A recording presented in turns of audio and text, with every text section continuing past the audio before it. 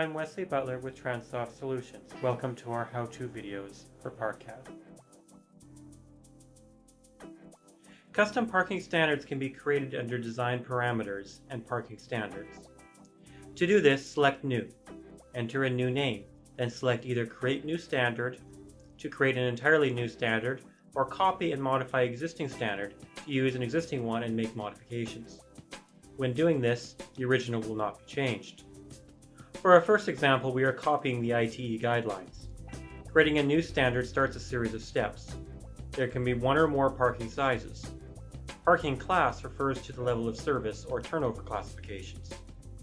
Select which angles are allowed and choose the units. This information is used to generate a table. The table can be edited, and any items highlighted red are blank values which must be filled in. The graphic explains the various dimensions. In our second example, we are making a new parking standard from a blank template. We are creating a parking standard for parallel parking with a large and small size. A larger size of parallel parking stalls may be useful in cases where one side is facing an obstruction.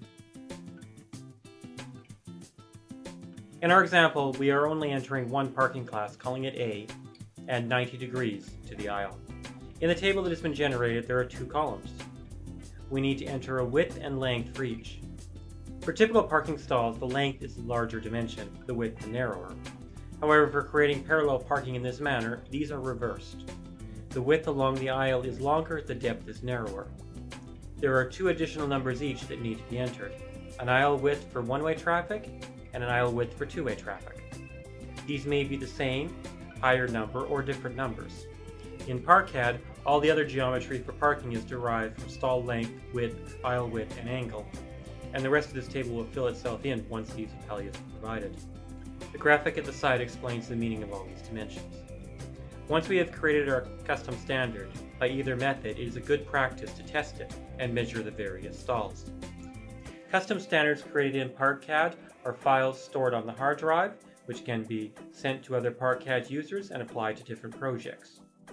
Users can create standards for different jurisdictions, such as local governments, or design standards for specialized applications, such as truck or recreation vehicle parking.